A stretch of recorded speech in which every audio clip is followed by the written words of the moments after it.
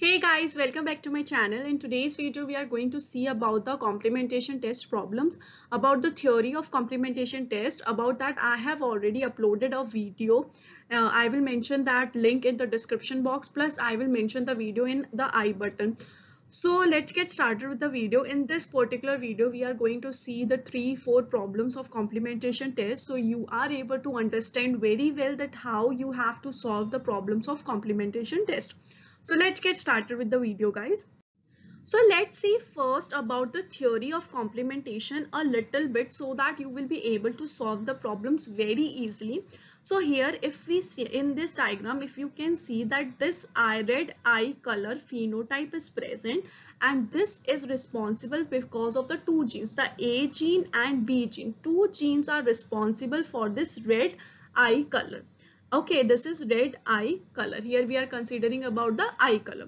So if, for example, if this A gene is mutated, then this red eye color will not be formed, as both genes are needed. And even if B gene is mutated, then also this red eye color will not be formed. This is the basic genetics, about that we know. Now let's relate it with the complementation test.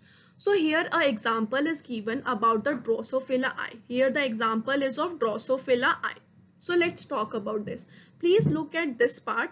Here you can see that a white-eyed Drosophila is crossed with the white-eyed Drosophila only. Why these two are white-eyed? Because in this the gene B is mutated and in this gene A is mutated. That's why these two are of white-eyed instead of the red color, as A and B both genes are needed for the red eye. Now what happened when these two, we have crossed these two, then the offspring is red-eyed. That was shocking. How come the offspring can be of red type when the parents are of white type? This occur because A gene and B gene, normal A gene and normal B gene is present in the offspring. That's why the offspring is of red eye. So what happened in this condition? In this condition, complementation has occurred. Complementation has occurred between these two. Between this genes and between this gene, complementation has occurred. That's why the offspring is red-eyed. So when complementation will occur? Complementation will occur when a product is encoded by two genes. It is not encoded by one gene, but it is encoded by two genes. Here you can see. Then what will happen? Even if the parents are mutated, the offspring will be of wild type, because here as you can see A and B has complemented each other. That's why they are what? Wild type.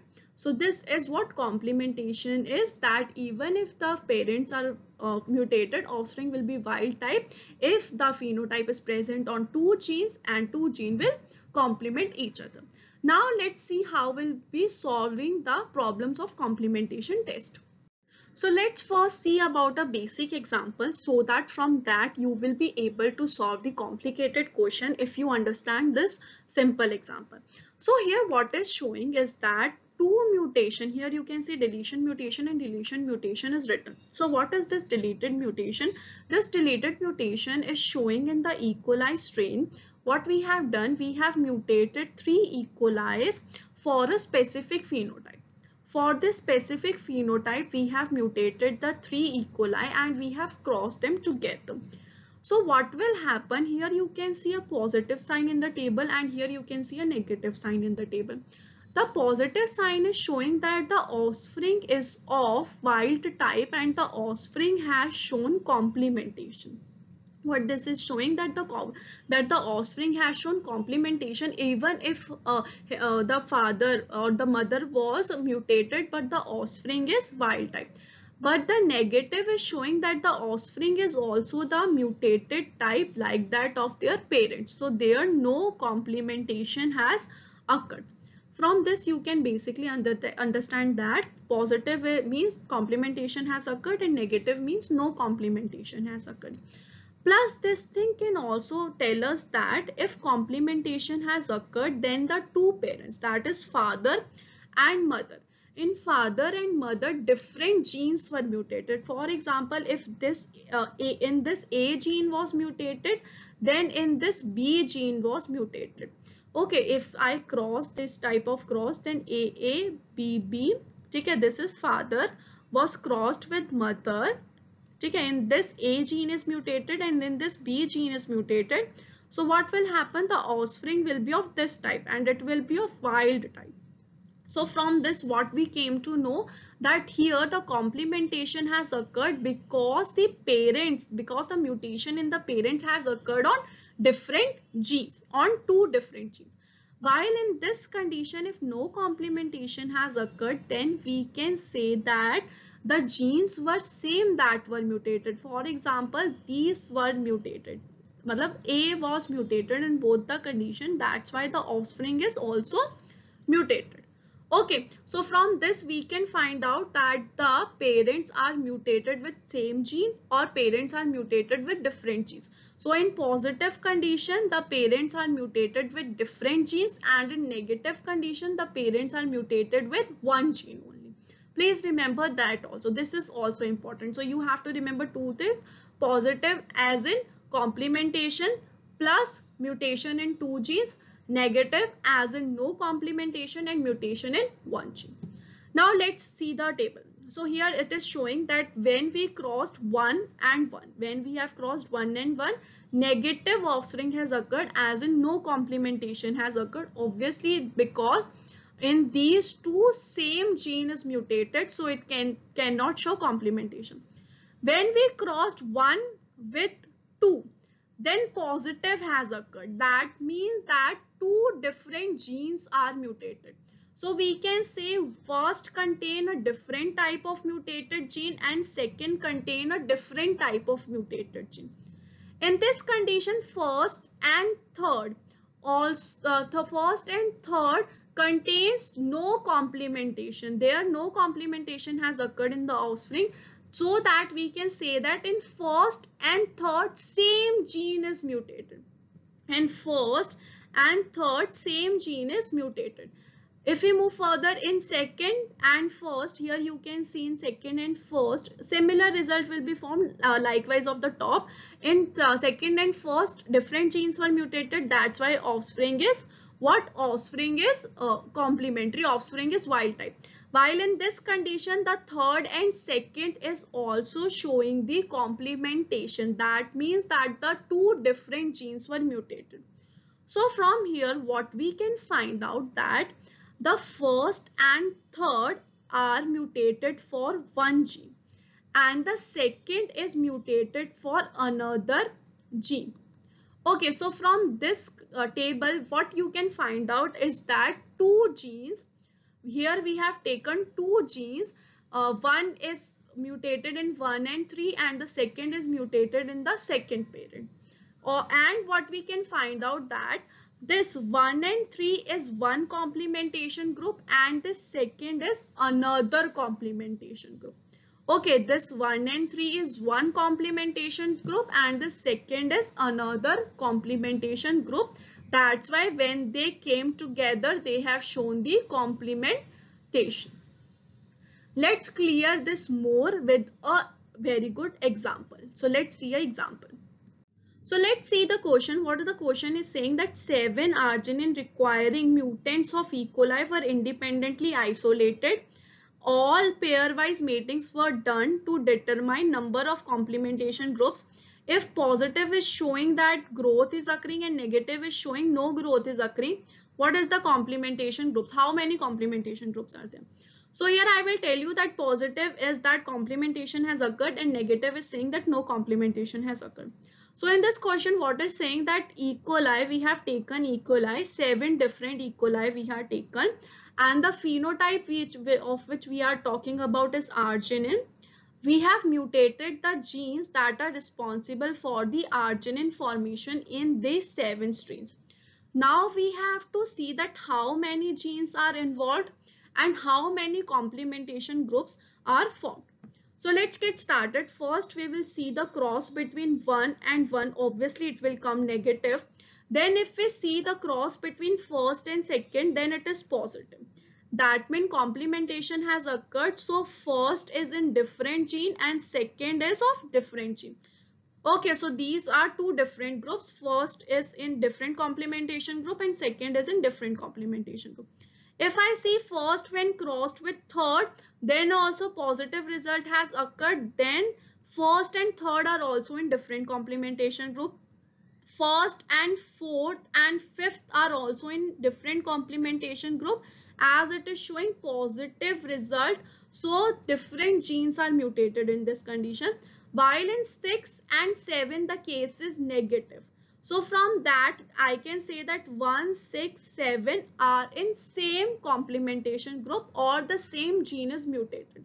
Till now I can say that by seeing the first. Now I will move to second. In second and 3 are showing positive result. That means complementation occurred. So second and third are also in different complementation group. Second and fourth is also in different complementation group, as it has shown what? It has shown positive results. Then second and fifth is showing negative. So second and fifth can be in same group. From now we can say that second and fifth can be in same group. Second, sixth and seventh is in different complementation group because they are showing positive results. So I have mentioned them in different complementation group below before only. Now if we see about the third with fourth is showing negative. That means no complementation has occurred. That means that they can be present in same gene. Okay, so they are present in same complementation group. Sorry, third and fourth, sorry. And then third and fifth has also showing positive results. That's what is saying that they are present on different complementation group. I have already done that. Then third and sixth also different. Okay, third and seventh also in different complementation group.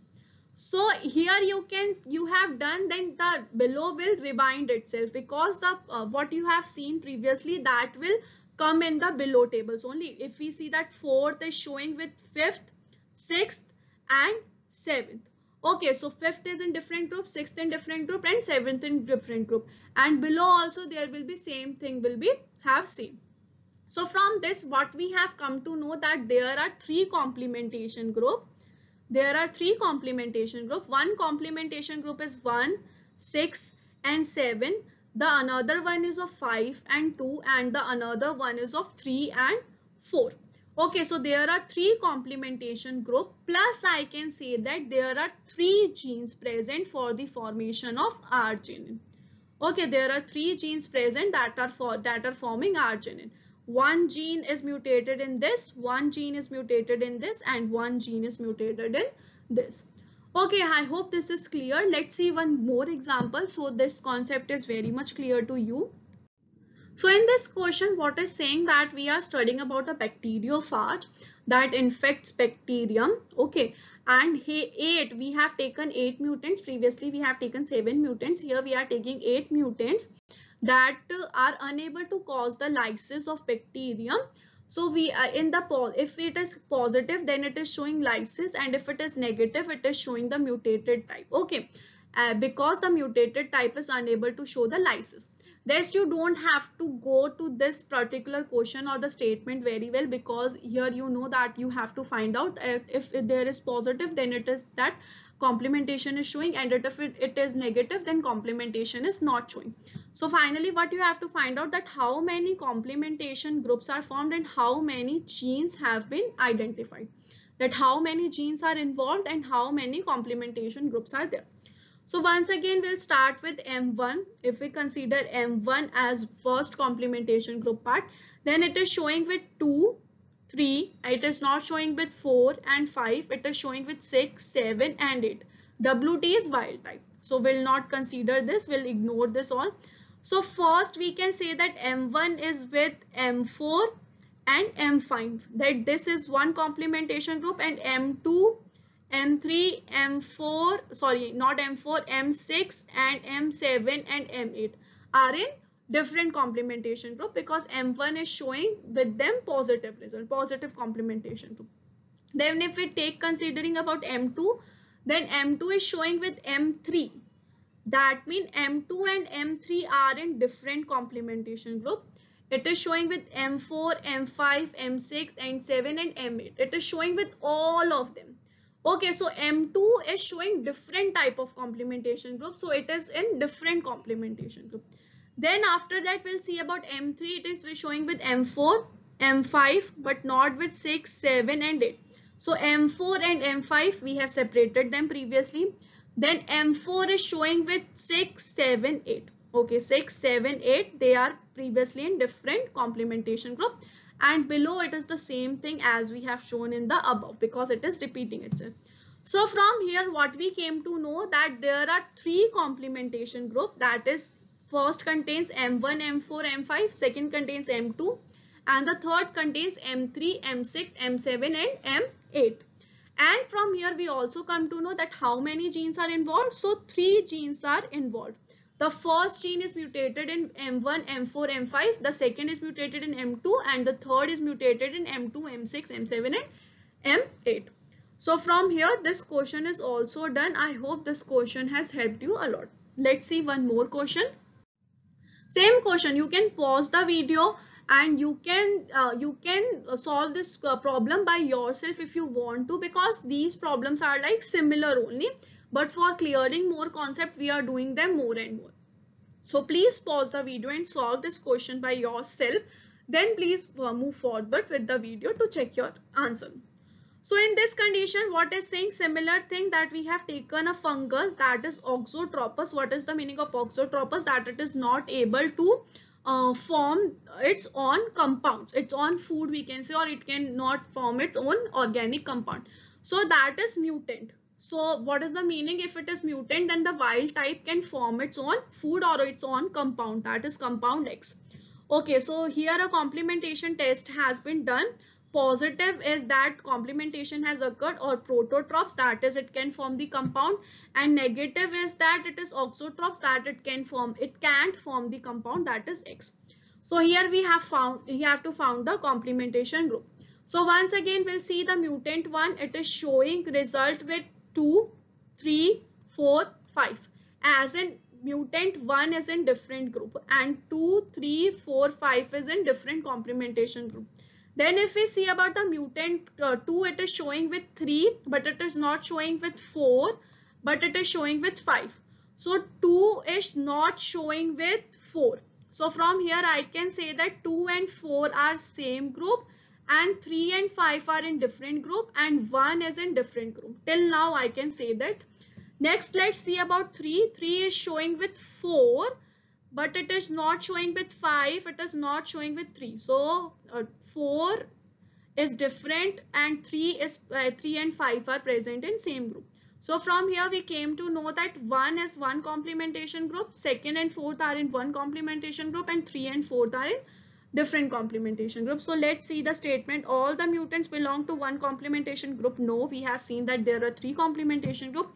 Mutant form a one complementation group. True. While 2, 3, 4, 5 form another. No, false. Third statement, mutant 1 form one complementation group. True. 2 and 4 form second complementation group. True. Third and 5th form third complementation group. Totally true. True. So here we can say that the third statement is totally correct. So here third statement is correct. If we move further to see, so mutant 1 form one complementation group. True. 2 and form second. True. Mutant third form another complementation group, and 5th form another complementation group. False. Each of the mutant belong to different complementation. False. So which statement is correct? C statement is correct. So these kind of question will be asked in your CSIR examination regarding to your complementation test. You just have to see the positive sign and negative sign. If positive sign is there, then complementation has occurred, different complementation group and different genes. If negative sign is there, then same complementation group and one gene is only mutated. Okay guys, I hope this video has helped you a lot. Thank you so much for watching the video guys. Don't forget to subscribe my channel and share this video with all your friends to help them crack CSIR NET examination. Thank you so much guys. Bye bye.